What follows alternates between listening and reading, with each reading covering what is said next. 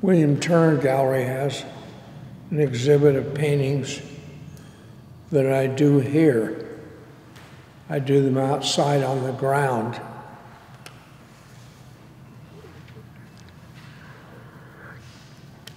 And I paint in different directions, different places, different colors, different ways of applying the paint. Sometimes I'm a little worm crawling around the surface with paint, leaving a track wherever I've been with the brush.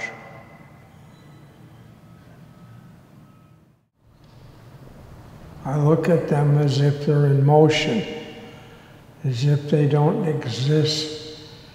It's static. But in order to play the static, you have to be static. And then it has to go into motion, expand and contract the lens. Because we like everything balanced and symmetrical. I like to look at them in motion. They have no place.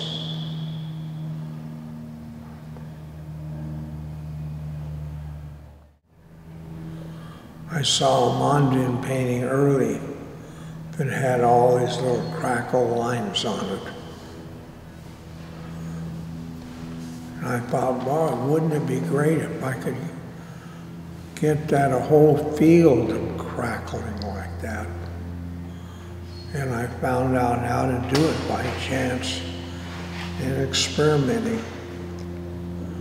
Seldom do I know what I'm doing. I'm finding out in the process of putting paint on and taking it off. Painting is a kind of activity with paint on a surface, putting it on, taking it off, making little patterns that I can spray paint through, and it makes the regular shapes. Then if I move the pattern, it will change those shapes again and again. I like the idea of discovering rather than positively putting something down that I have in my head. Oh, that's an idea, why don't I paint that? I'd rather find something out when I'm putting the paint down in different methodologies like grids, crisscrosses, circles, yo-yos, tops.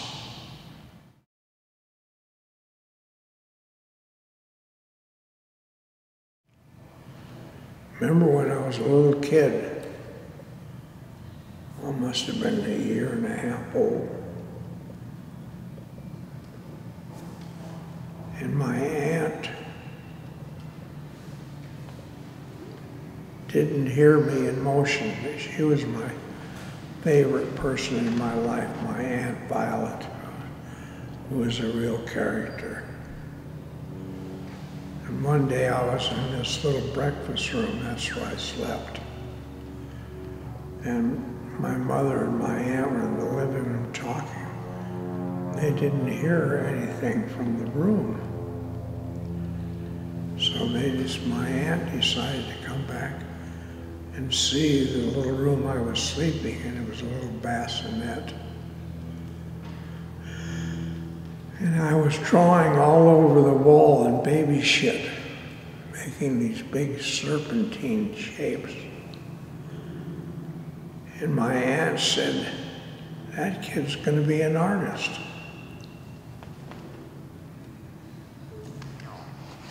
I like, she said that. I like to look in this room. I may not be drawing with baby shit, but I'm marking with paint, with straight edges, diagonals, worms. Always like caterpillars, they left a track when they moved across the surface. It was a little slimy thing they left as a track, leaving evidence of where they had been. And I like that idea.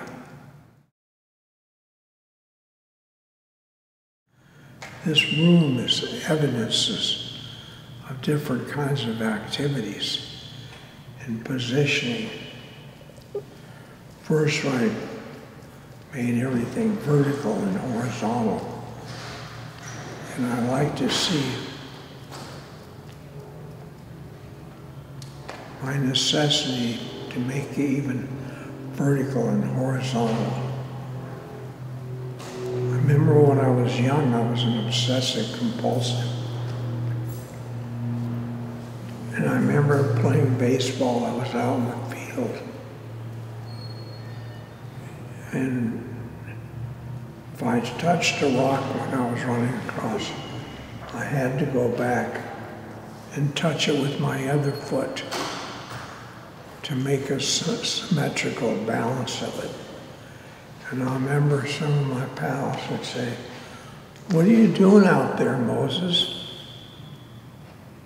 And I was sort of embarrassed being caught in that position of having to align things, balance things, making them symmetrical.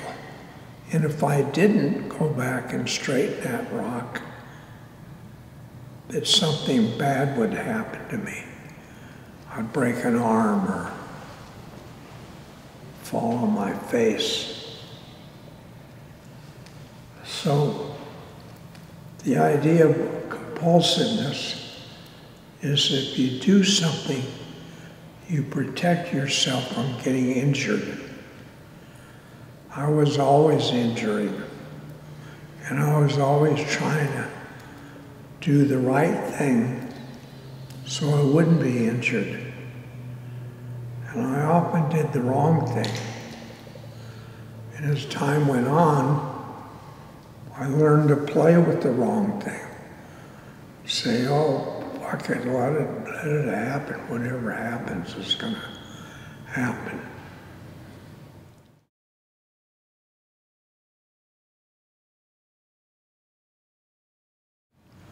So this room is evidence of that activity of aligning and straightening up and protecting myself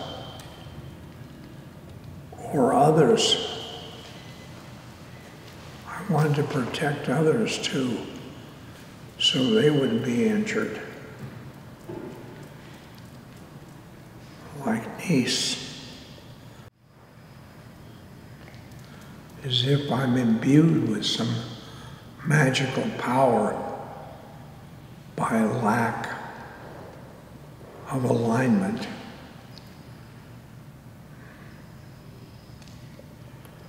That's it.